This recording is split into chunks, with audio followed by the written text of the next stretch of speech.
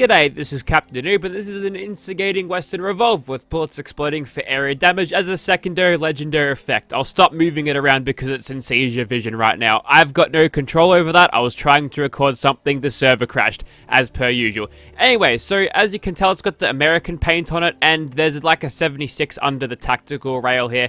Yeah, you can see it right there. So yeah, thanks game. I was wondering what I was playing, but yeah, I'm feeling a little bit of that American patriotism, except not really. The stars and stuff are kind of cool in the grip there, but you'll never see them when you're actually holding the weapon because they'll be covered by your hands, and the stripes are, I mean, they're stripes. What else can I say about that? Unfortunately, the reflex sight doesn't actually get any textures. That's just kind of normal sitting there looking all generic and stuff. It's not too bad. 107 damage with this thing with the severe receiver. For some reason, the severe receiver does more than the hardened receiver, and it gives me extra critical damage, which is super good for a revolver like this, where I want to roll for as many criticals as I possibly can. Now, the Instigating legendary effect synergizes pretty well with explosive for getting raw base damage, but if anything's too close to actually catch the base damage when I'm striking another target, that'll kind of screw us over. So we're going to pick out our targets, and if they're away from everything else, shoot them, and then we can get the best out of the Instigating and the explosive legendary effect.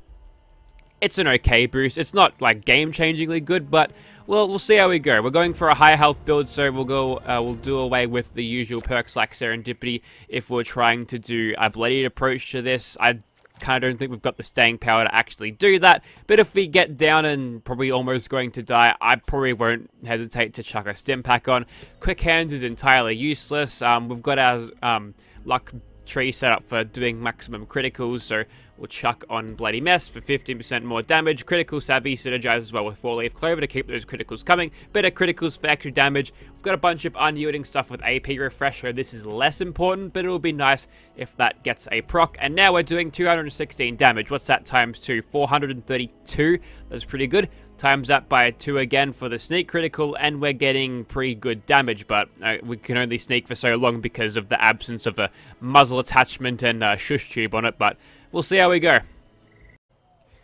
Okay, so here we are at Todd's Redacted Dungeon, and here is the Western Revolver, going for a, the bomber jacket look here. I like this. It's not a super rare outfit, but it works well on Brook, I reckon. Anyway, so there's a super mutant. If we knock him in the head, sneak attack critical, 1000 damage, which is pretty good, and we'll get slightly more as we go along with ye old adrenaline, which I might switch out for covert operative if I've got a suppressed weapon, because technically, if I'm rolling if I'm doing the sneak attack criticals for 2.5, that's over the 48% extra damage that I get. Like, it beats it out by like 2%, but if I can continuously get criticals, sneak criticals happening, I'll get slightly more damage than I would otherwise, and I'd get it instantly as I'm actually hitting. But as you can tell, this thing so far is going alright. We're playing it kind of slow right now because it's a revolver. It is slow.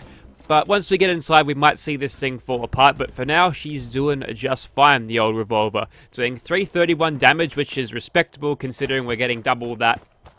662 for the shots there. And of course, I'm hitting them in the head again. So, you know, there's an extra little bit of multiplication of that damage there, which is enough to make the super mutants go into their 6-foot dirt nap. Oh, yes, we're missing our shots here. We've got to actually, yeah, I have got unyielding stuff, and it is helpful when I've got low health because it gives me an extra perception boost. And just to give you an idea of the perception right now, I can't because it's a super mutant running at me, but 16, that's okay. I've only got a base of 9 because I needed to pump all of my points into luck and agility to make this build work, but 16 is pretty good. And we've also got the shielded rated something. I think it's the Raider leathers, which are the most hideous variant. I asked for a harness, damn it, and he didn't give me that bastard. Anyways, so yeah, we're doing good now. 342, that's not bad. We're creeping up the damage a little bit more with adrenal reaction. Okay, so we're about, I don't know, maybe the 5 or so minutes in where my viewership generally leads to, you know, average out. So I'm going to use this time to plug my XCOM playthrough.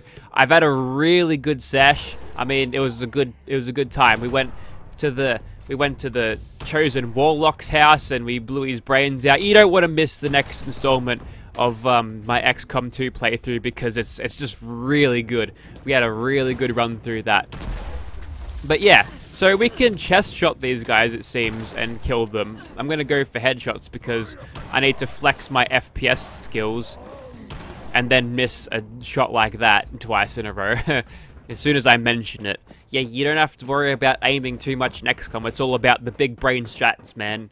It's so good. It's like a breath of fresh air because I'm usually playing shooters all the time, and now we're now we're slamming the side of the computer with my mouse, causing me to shoot myself with explosive damage. What are you laughing at, mate? Just because I'd shot myself? That's okay. We've got a little perk called ooh.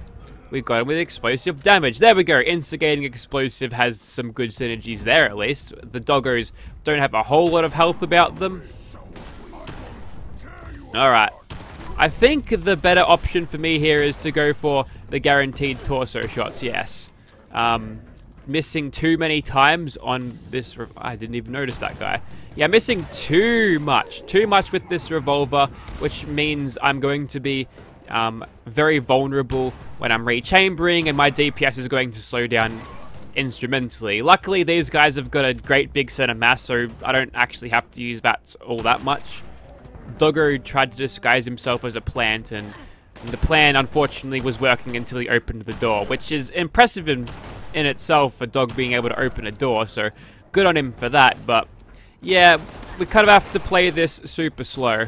We do have the true barrel and the true grip on this, like you probably saw before, so we've got decent hipfire accuracy, which means we can go around and just, you know, hipfire this like some person would from New Vegas. There's a song about it, and it's like Blue Moon or something. I think that's the one. Bugger off, doggo. That actually might kill me. Fucking dog act, mate. Get out of here. It looks like the chest shots now are going to be enough to drop them with basically full adrenal reaction. And I've got Nerd Rage too, don't I?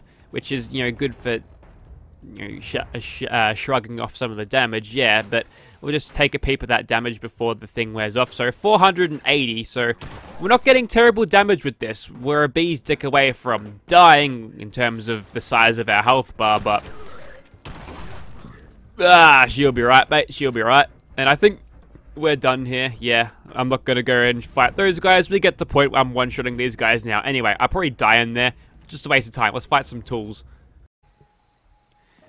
Okay, let's continue this slaughter, and I'm just going to top off my food bar. It'll get me a little bit of health back, which is nice, but if that drops below 75 and I get hit, basically they kill me.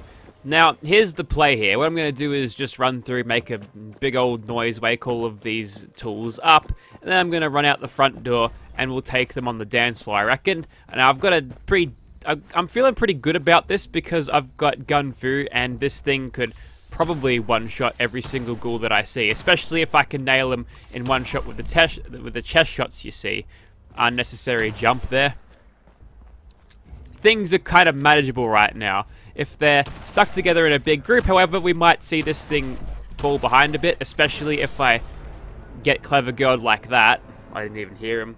I need to turn up the game a little bit, actually, but yeah. No suppressor means low health builds are going to die quickly with this. I tried to push it as far as it could possibly go, and now we can't actually even one-shot these guys, which sucks.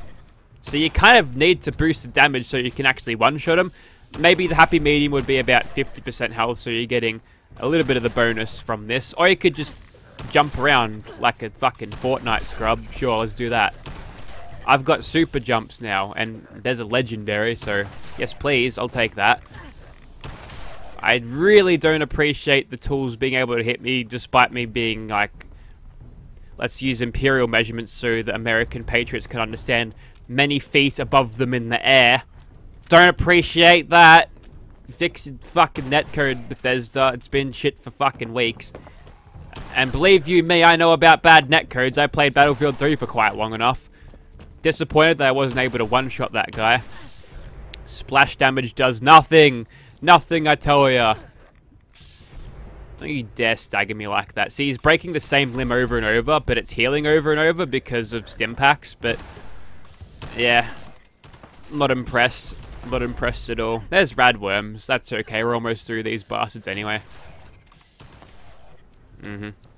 Yeah, par for the course. The Western Revolver is never going to be good in a crowd control situation because it fires with the speed of this. That ain't breaking no DPS world records anytime soon. At least Vats is somewhat good with it. You know, if they gave you an ability to fan the hammer like you could with, like, Jacob's guns in the Borderlands series, that would be nice. We've got the punch to 3-shot swan, which is good. See, the problem with revolvers in this game is they've just got shit DPS and no sneak potential, unless you use the pipe one, but that's slightly different.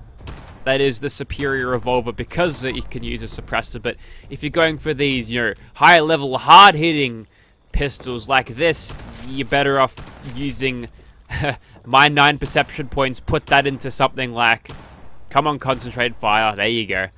Putting that into something like Commando and actually just using that instead. So we couldn't hit anything except for that one shot and then the wall hack, because why not? Also, a lot of these bastards are scorched, which is interesting. But yeah, they'll never have anything. They haven't got a lot going with them. Also, I'm not getting any explosive damage on this, which is upsetting. Might die because of damage over time here. I'd be annoyed if I did. The game decided that it's not going to annoy me any further. It is going to drop me missiles though, which I'll foolishly pick up only to drop 2 seconds later. Take a weapon in the rifleman class with comparable stats. We'll go hunting rifle. Guess what? You get better range, the use of a suppressor. Scopes are generally more favorable because you can tune them to be long range or medium range if you feel like it. At least we're getting some use out of glow sight here. That's nice, but yeah, there's no... Also, the perception boosts damage rather than agility, which means for the hunting rifles, you can use your agility to boost other things to increase your damage, like Covert Operative, Mr. Sandman, and the like. So, yeah, no reason to use these things over the hunting rifle, and honestly, the hunting rifle is just a terrible weapon anyway, so just go automatic. Just anything with fire rate is good, like a mutant's fire rate combat rifle, that slaps harder than this. I mean, obviously not per shot, but in general DPS terms, sure, it's going to do very well. I know I'm beating the horse to death of revolvers bad, but what else can I say? I'm constantly underwhelmed by these things, and just compared to other weapons, which I guess nothing can be as good as a handmade. I do accept that not all weapons are made equally, but at least give me some reason to use these revolvers. New Vegas did. You want some good sneak, you want some good crit multipliers, not sneak multipliers, but crit multipliers. You use a revolver, you use a luck build. I'm trying to do that in Fallout 76, and it's not nearly as viable, so, just, some buffs, please, Bethesda. Is anyone listening to me? No. It's just me. I think I just need to accept that the broader Fallout 76 community isn't actually interested in the dynamics of weapon balance, they'd rather want to know what's on the fucking Atom shop next or some stupid shit like that.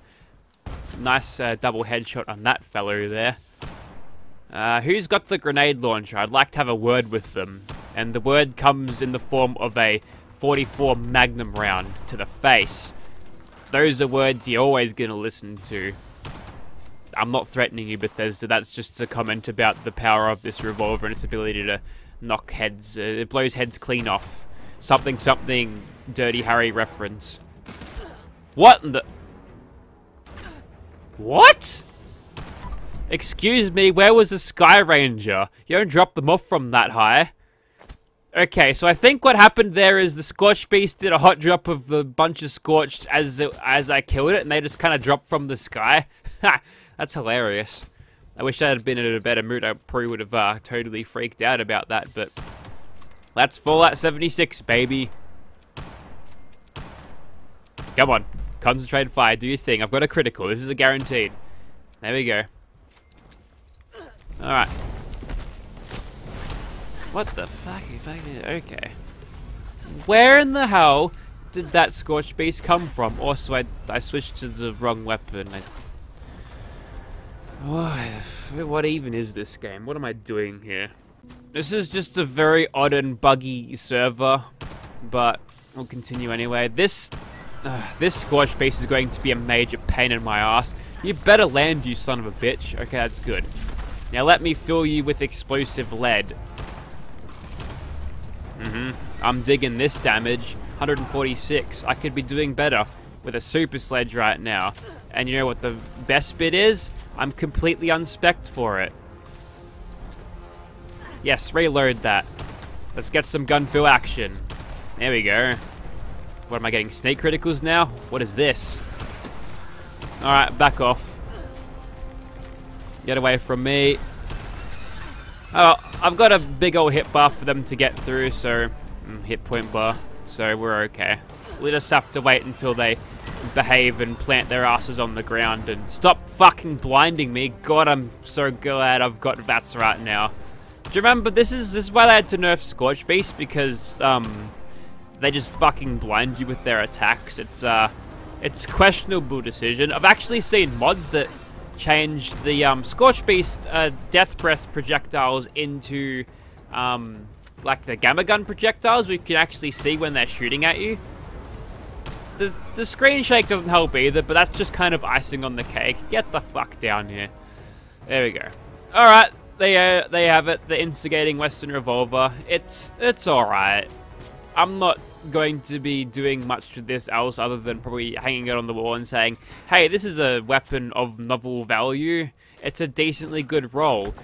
Everything kind of lines up. It's a high damage weapon, and it's got explosives, so they synergize together pretty well. You've got the Instigating, which boosts that high damage potential even more, but it's just slow. It's too goddamn slow. And that's the problem with revolvers. Most of them are too slow. Funny drop. I appreciate that. Anyways, if you like to see this thing in your game regardless, I could probably sell it. Just, I don't know, give me caps. Could use some caps. Thank you for watching, guys.